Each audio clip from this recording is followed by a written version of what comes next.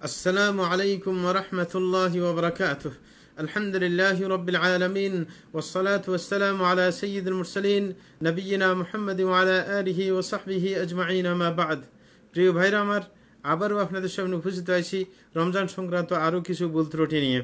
এই পর্যায়ে যে ভুলের কথা আলোচনা করব সেটা হচ্ছে অনেক মুসাফির যখন তিনি রোজা রাখছেন না তখন রমজানের দিনে মানুষের মাঝে যারা জানে না তিনি মুসাফির নাকি মুসাফির নন তাদের সামনে সে খাদ্যদ্রব্য খাচ্ছে। এটা আবার আরেকটা ভুল। কারণ মানুষ তো তার অবস্থা জানছে না। একজনে আপনার সম্পর্কে খারাপ ধারণা করবে যে সে রোজা রাখে না, এরকম কিছু মনে করবে। এই কারণে শাইখ ইবনে বাজ রাহিমাহুল্লাহ বলছেন,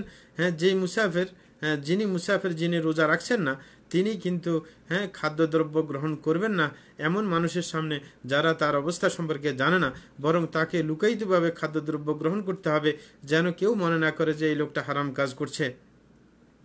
এবং এর পাশাপাশি কেউ যেন সাহস না করে যে মুসাফির না সেও যেন আপনাকে দেখে সাহস না করে যে আমি রোজা রাখবো না, ঠিক আছে, এরকম যেন না ঘটে। সুতরাং কিন্তু যদি কেউ আসে একই গাড়িতে সবাই মুসাফির, তখন একে অপরের সামনে খাইলে কোনো সমস্যা নেই। যদি এমন হয় যে সবাই জানে আপনি যে মুসাফির, আপনার এই সুযোগটা আপনি নিতে পারছেন, তাইলে এই সমস্যাটা হবে না। আরেকটা ভুল যেটা বলবো সেটা হচ্ছে যে কাফেরকে কোনো কাফের মুসলিম এলাকার মধ্যে সে তো কাফের, সে তার উপর তো রোজা নেই, রোজা রাখলেও তার হবে না, তাকে সুযোগ দেওয়া রমজান মাসের মধ্যে মানুষের সামনে আপনার খাদ্যদ্রব্য গ্রহণ করার ব্যাপারটা তার সারার জন্য তাকে সুযোগ দেওয়া, প্রকাশ্যে খাওয়া পান করার সুযোগ করে দেওয়া, সেটাও কিন্তু ভুল। কোনো মুসলিম রাষ্ট্র এটা দিতে পারে না যে তাকে মানুষের সামনে খাইতে দিবে, এটা হতে পারে না। শেখ ইবনে বাজ রাহিমাহুল্লাহ বলেন যে কাফিরদেরকে বাধা দিতে হবে প্রকাশ্যভাবে মুসলমানদের সামনে যেন তারা রমজান মাসে খাদ্যদ্রব্য গ্রহণ না করে। কেন এটা কেন? কারণ এই ব্যাপারটা যেন প্রকাশ্যে খাদ্যদ্রব্য গ্রহণ করার ব্যাপারে যেন মানুষের সহজতা না পেয়ে যায়, ওদেরকে দেখে কেউ যেন সাহস করে না বসে। আর আরেকটা বিষয় হচ্ছে এটা মুসলমানদের একটা শেয়ার, রোজাটা হচ্ছে মুসলমানদের একটা নিদর্শন যে একটা এরকম রমজান মাস হলেও রোজা রাখতে হয়। সুতরাং এই নিদর্শনকে অবশ্যই রক্ষা করতে হবে, এটা প্রকাশ করতে হবে যে মুসলমানদের এখন রোজার সময়। সুতরাং এই শেয়ারটা, নিদর্শনটা প্রকাশ করতে হলে তাদেরকে প্রকাশ্যে খেতে দেওয়া হবে না, কিন্তু তারা যদি লুকায়িতভাবে খায় এতে কোনো সমস্যা নেই। 18 নম্বর যে ভুলটা আমরা করে বসি সেটা হচ্ছে রোজা রাখার সময় আমরা নাওয়াইতুয়ান পড়ি, নাওয়াইতুয়ান আসুম গাদান, এরকম আমরা নিয়ত করে থাকি। এটা কিন্তু ঠিক কথা নয়, এটা আরেকটি ভুল। কারণ এটা না রসুল আকরাম সাল্লাল্লাহু আলাইহি ওয়াসাল্লাম নিজে করেছেন, না সাহাবায়ে কেরাম করেছেন, না তাবিনগণ করেছেন, না কোনো সালফে সালিহিন কেউ করেছেন, না চার ইমামের কেউ করেছেন, কেউ করেন নাই। বরং এটা একটি বেদাতি কাজ। বরং নিয়তটা চিনতে হবে, নিয়ত কাকে বলে? নিয়ত মনের ইচ্ছাকে বলে। আপনি কোনো ইবাদত করতে যাবেন, এটার ইচ্ছা পোষণ করছেন, সেটাই নিয়ত। এই কারণে শাইখুল ইসলাম ইবনে তাইমিয়া রাহমাতুল্লাহি আলাইহি বলেছেন যে নিয়তের আসল জায়গা হচ্ছে অন্তর, সেটা কখনো মুখ, কখনো নিয়তের জায়গা হতে পারে না। এই ব্যাপারে সমস্ত আলেম একমত। এইটা সকল ইবাদতের ক্ষেত্রে একই কথা, রোজার ক্ষেত্রেও কথা, ওযুর ক্ষেত্রেও কথা, সব কিছু। আপনি পবিত্রতা অর্জনের করার ক্ষেত্রে, নামাজ পড়ার সময়, যাকাতের সময় এবং রোজার সময়, হজের সময় এবং কি গোলাম স্বাধীন করার সময়, জিহাদের সময়, প্রত্যেক জায়গায় আপনি মনে মনে নিয়ত করবেন, কখনো মুখে নিয়ত হয় না। ইবনে কাইয়িম রাহমাতুল্লাহি আলাইহি বলেন প্রত্যেকটা মানুষ যদি কোনো কাজের ইচ্ছা পোষণ করে, মানে প্রতিজ্ঞা করে আমি এটা করব, এটাই তার নিয়ত। কারণ এই প্রতিজ্ঞা থেকে নিয়ত কখনো ভিন্ন হতে পারে না, বরং প্রতিজ্ঞাটা হচ্ছে আসল নিয়তের হাকিকত, মূলটা। সুতরাং এটা কিভাবে, মানে প্রতিজ্ঞা করলে নিয়ত কেন হয় না, সেটা কখনো হতে পারে না। এই কারণে তিনি বলেন কেউ যদি বসছে আপনার অজু করার জন্য, সে কোনো জায়গায় বসছে অজু করবে, বলে যে তার তো অজুর নিয়ত হয়ে গেছে, কারণ তার মনে ভাব আসলেই তো সে অজু করতে বসবে। সুতরাং তার উচ্চস্বরে নিয়ত করতে হবে না, বরং যদি উচ্চস্বরে নিয়ত করে তাহলে সে দোষী হয়ে যাবে। এবং কেউ যদি মনে করে এটাই ধর্ম, এবং এইভাবে সে ইবাদত করতে চায়, এটাকে ইবাদত মনে করে, তাইলে সে বেদাতি হয়ে যাবে। কারণ নবী সাল্লাল্লাহু আলাইহি ওয়াসাল্লাম এবং তার সাহাবায়ে কেরাম তারা কখনো মুখে উচ্চারণ করে নিয়ত করেননি এবং তাদের থেকে এটা পাওয়াও যায় না। যদি এটা থাকতো তাইলে অবশ্যই রাসূল আকরাম সাল্লাল্লাহু আলাইহি ওয়াসাল্লাম বলতেন, সাহাবায়ে কেরাম এটা আমাদেরকে পৌঁছিয়ে দিতেন। এই কারণে তিনি বলছেন যে কখনো নিয়ত করা যাবে না, মুখে নিয়ত করা যাবে না, কারণ এটা তো আল্লাহ জানেনই, আপনি তো ইবাদত করতে যাচ্ছেন, এটাই যথেষ্ট হবে।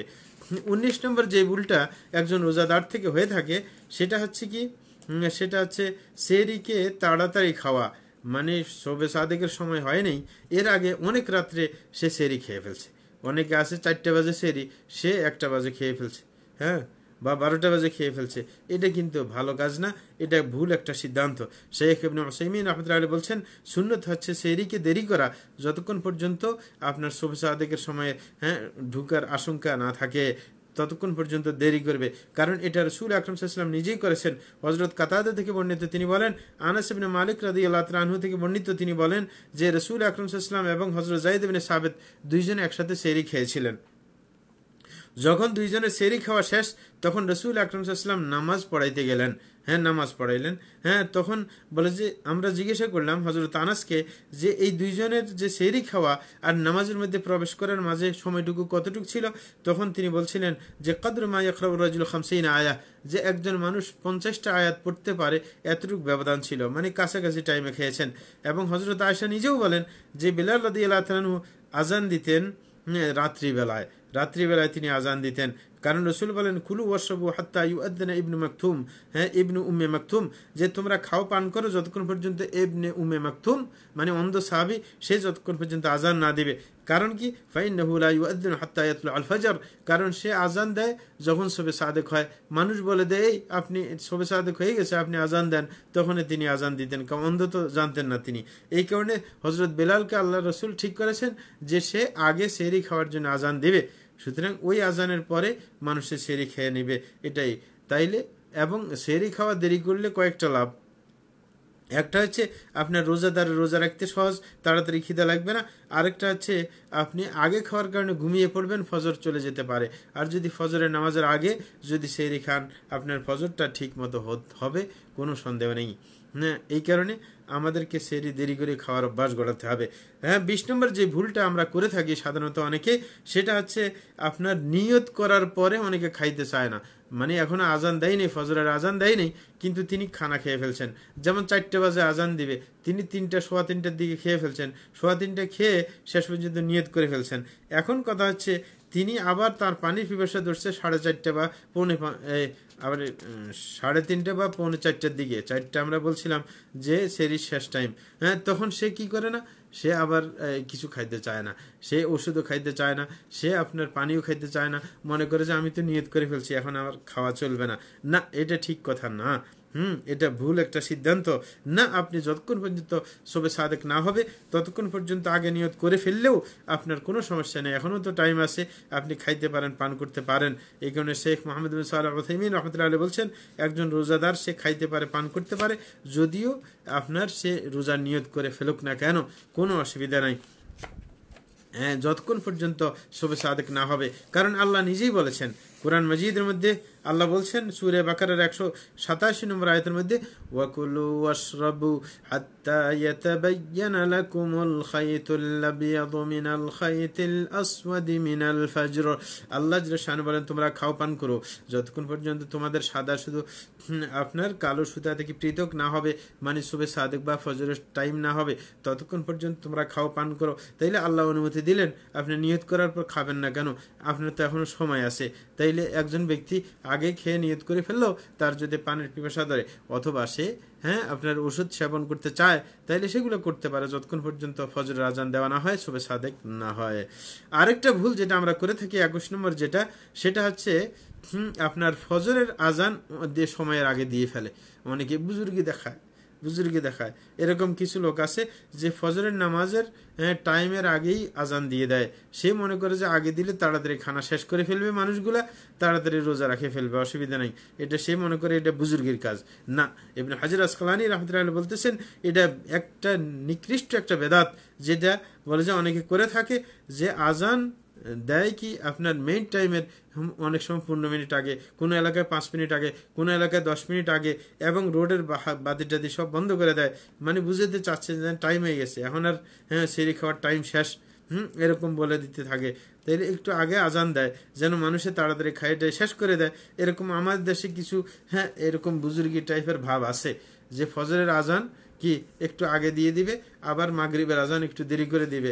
তারা মনে করে যে মানুষকে বেশি টাইমে রোজা রাখাইতে পারছে, এদিকে 5 মিনিট ওইদিকে 5 মিনিট, মানে 10 মিনিট একটু বাড়তি করে রোজা রাখার ব্যবস্থা করে দিছে, মানে এরা বিরাট একটা কাজ করে ফেলছে আর কি। হ্যাঁ, সুতরাং এটা কখনো ঠিক হবে না। বরং আপনি এতে করে মানুষের হালাল খাওয়া, হালাল শবে সাদেক পর্যন্ত, শেষ টাইম পর্যন্ত আপনি তার জন্য খাওয়া হারাম করে দিলেন। একজন ব্যক্তি যদি দেরিতে উঠে, সে তো আপনি মনে আজান দেওয়ার কারণে সে খাবে না, অথচ তার খাওয়ার সুযোগ ছিল, আপনি তার জন্য খাওয়াটা হারাম করে দিলেন। আর তাইলে হালালকে হারাম করার দায়িত্ব আপনাকে কে দিল? না, এটা হতে পারে না। আপনি নিশ্চিত টাইমে, মুয়াজ্জিন হইলে নিশ্চিত টাইমে আজান দিতে হবে, তার আগে দেওয়া যাবে না এবং তারপরও দেরি করা যাবে না, এটা অবশ্যই খেয়াল রাখতে হবে। আর এটাতে আরো কথা, সেটা হচ্ছে আপনি যে সুন্নত থেকে দূরে সরে গেলেন, একটা বরকত থেকেও দূরে সরে গেলেন। রাসূল আকরাম সাল্লাল্লাহু আলাইহি ওয়াসাল্লাম বলেছিল, মানুষ বরকতের উপর থাকবে, কল্যাণের উপর থাকবে যতক্ষণ পর্যন্ত সে সেহরি দেরি করে খাবে এবং ইফতার তাড়াতাড়ি করবে। তাইলে তারা উল্টোটা করছে, তাইলে বরকত চলে যাচ্ছে, কল্যাণ মুসলমানদের থেকে চলে যাচ্ছে এবং সুন্নতের খেলাফ হয়ে যাচ্ছে। সুতরাং এটা কখনো ঠিক হবে না, এই কাঁচা বুজুর্গি চলবে না। 22 নম্বর আরেকটি ভুল আমরা যেটা দেখতে পাই, সেটা হচ্ছে যে মুয়াজ্জিন যখন বলে হাইয়া আলাস সালাহ, অথবা আপনার যখন আজান শেষ করে দেয়, তখন অনেকে কি করে, মানে খাওয়া বন্ধ করে, মানে সে খাইতে থাকে, আজান চলতেছে, সে খাইতে থাকে যতক্ষণ পর্যন্ত হাইয়া আলাস সালাহ না বলবে।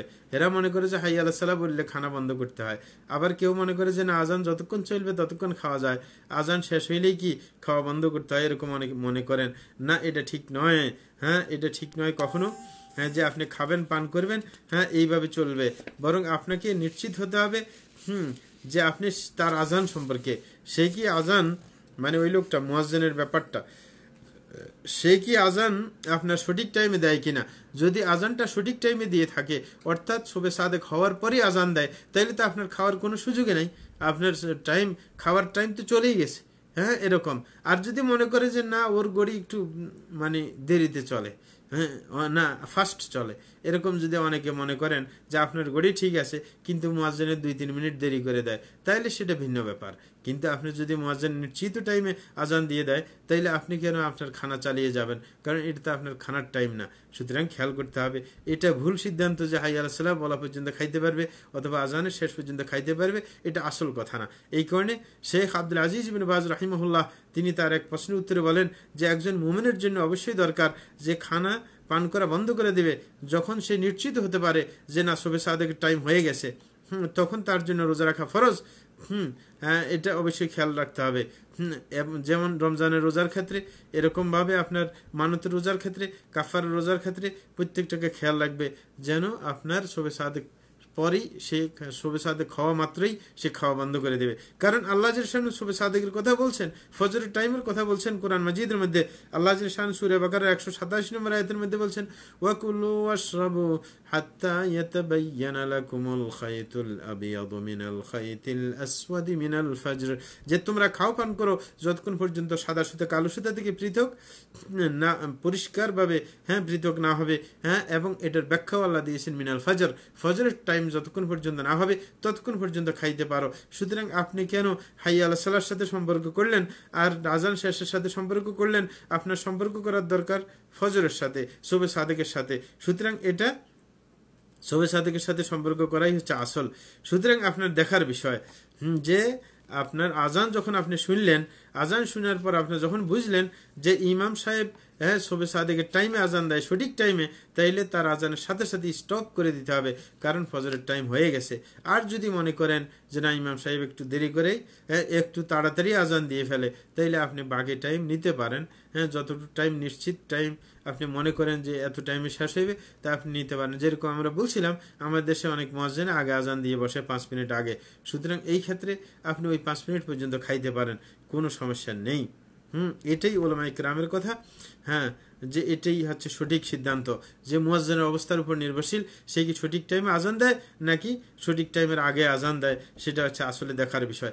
বিশেষ করে আরেকজন কিছু লোকের কথা, যে আমরা বর্তমান যুগে তো ইলেকট্রিকের যুগ, যে এখন আমরা বুঝতে পারি না, আকাশ দেখলে বুঝতে পারি না ফজরের টাইম হয়েছে না না হয়েছে, সেটা দেখার বিষয়। এখন আমাদের কাছে দুইটা জিনিস আছে, একটা হচ্ছে ঘড়ি, ক্যালেন্ডার, এইগুলা, আরেকটা হচ্ছে মুয়াজ্জিনের আজান।